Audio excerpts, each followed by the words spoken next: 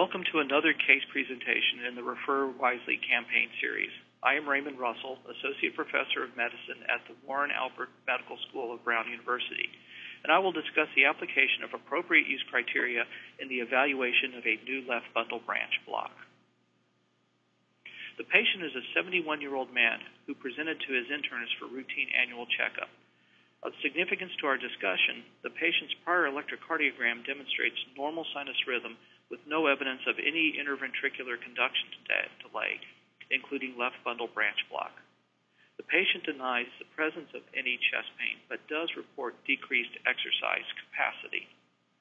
The patient's past medical history is significant for the presence of the cardiac risk factors of hypertension, hyperlipidemia, and a remote history of tobacco use.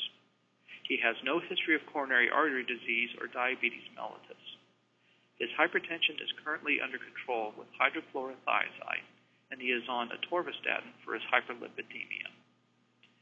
The electrocardiogram obtained at the current office visit demonstrates sinus rhythm with left bundle branch block. As noted previously, the electrocardiogram from the patient's checkup last year did not show left bundle branch block. Therefore, the left bundle branch block should be considered as new onset and brings up the question, what further diagnostic studies should be performed to evaluate the conduction abnormality? The 2013 multimodality appropriate use criteria for the detection and risk assessment of stable ischemic heart disease were developed to determine the appropriateness of different imaging modalities in 80 clinical scenarios: exercise electrocardiography, stress radionuclide imaging, stress echocardiography, stress cardiac magnetic resonance imaging, coronary calcium scoring, coronary CT angiography, and invasive angiography are rated as appropriate, may be appropriate, or rarely appropriate in each of these clinical scenarios. As I will discuss shortly, the presence of a new left bundle branch block may be due to ischemic heart disease. As is shown in this table from the 2013 paper, for patients with a new left bundle branch block and a low, intermediate, or high global CAD risk, the utilization of cardiac imaging can be appropriate in the evaluation.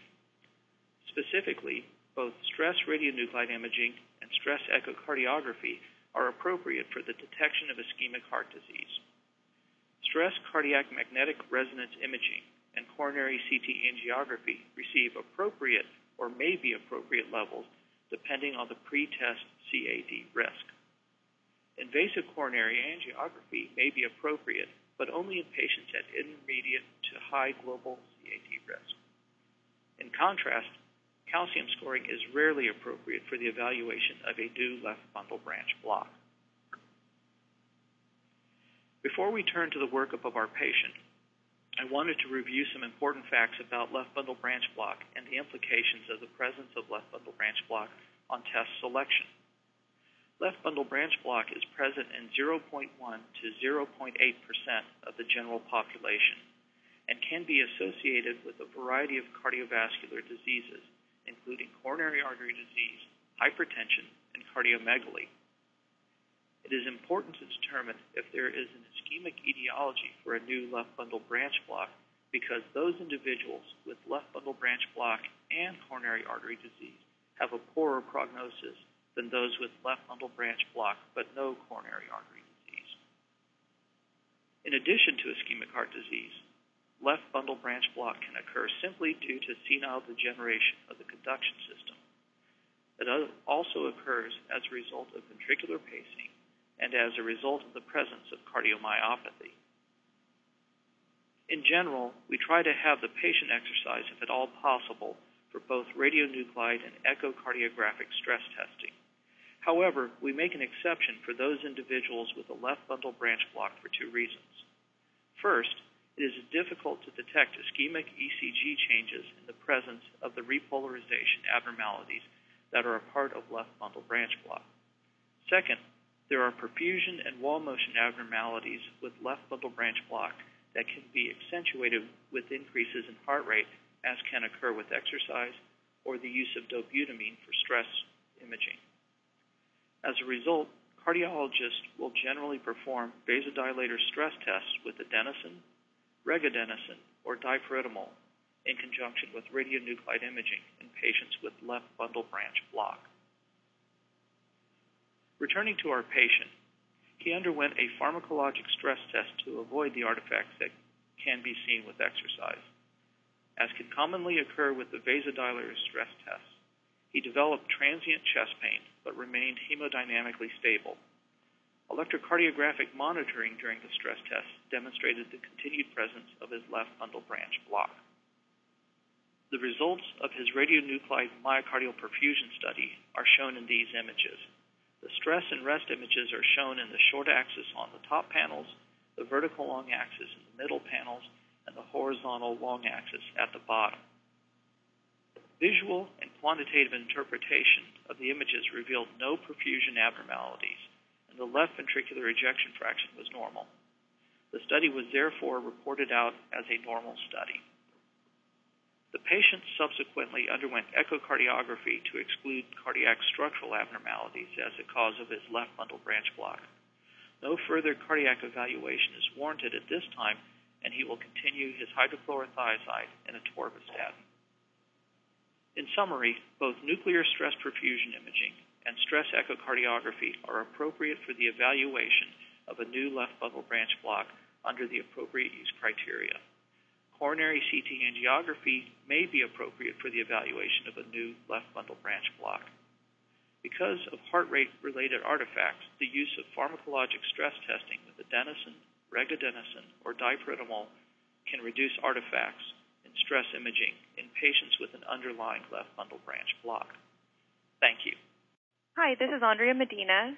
I'm an assistant professor in the Department of General Internal Medicine at the University of Oklahoma in Oklahoma City. I'm an academic internist. I spend time in the inpatient setting and the outpatient setting, and I want to discuss this patient with you from the perspective of an outpatient primary care physician. So in the outpatient setting, this patient might be familiar to you. He has hypertension and hyperlipidemia. He has no known coronary artery disease, and he comes to you for just routine yearly checkup. He's reporting no chest pressure, but he does have this decreased exercise intolerance, and because of this, you get an EKG. I'd like to point out, though, that this could just as easily be a patient who comes to you maybe after visiting an urgent care clinic and got an EKG, or got an EKG from another office, and they said, talk to your primary care doctor about this. So one way or another, you now have a patient with no known coronary artery disease and an EKG with a not old left bundle branch block. And again, not symptomatic with chest pain. So what do? You can't ignore a new left bundle branch block. And like Dr. Russell said, we know that left bundle branch blocks can occur in patients with underlying heart disease, or patients with left bundle branch block are more likely to have coronary artery disease. It's also found in asymptomatic patients with structurally normal hearts. And as he pointed out, it's sometimes difficult to know what to do because a left bundle branch block can make interpreting a stress test complicated. So in thinking what to do next, we can look at slide 6, and you can see the AUC indications for testing a patient where there is an abnormal EKG finding, like a left bundle branch block, who's either low global risk or intermediate to high risk, and in a patient who could exercise. So we've just reviewed this again, but it'd be appropriate to order stress testing, so either exercise, dobutamine, or vasodilator pharmacologic stress testing. But like we've said, that left bundle branch block can make an exercise or dobutamine stress test difficult to interpret. So those really aren't ideal because of the potential for artifact. So in the case of a left bundle branch block, pharmacologic vasodilator stress test like we did would be the preferred choice. So this patient's stress testing was normal, showed no ischemia. There's no evidence of coronary artery disease by the stress testing. And so because of the potential for some underlying structural abnormality, a 2D transthoracic echocardiogram was then done to look for structural disease, and that was also normal. So at that point, you don't need any more cardiac workup. He has a left bundle branch block. There's no ischemia on stress testing, and there's no underlying structural heart disease. You would continue to treat him medically with his medication for hypertension, hyperlipidemia, trying to control those risk factors and reduce those as part of his long-term risk for developing coronary artery disease. The other thing that I want to note on this case is that when he was getting the stress test and he got the infusion of the vasodilator agent, he had chest pressure. And so, Dr. Russell, could you comment a little on that? Dr. Medina, thank you very much.